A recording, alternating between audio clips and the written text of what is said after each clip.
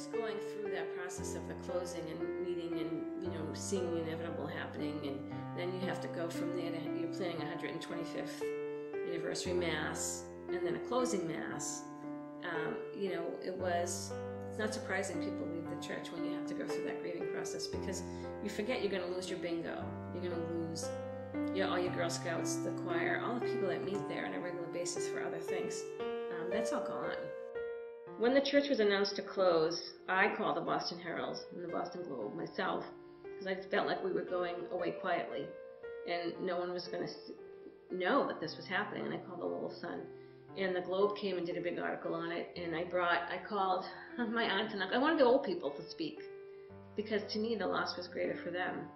And so they spoke, and then I wished I had it. The Lowell Sun came to the closing Mass, and the picture on the front page is myself and my daughter, and she's kind of leaning on me and she's crying, and it's this like dramatic picture on the front page of the Lowell Sun.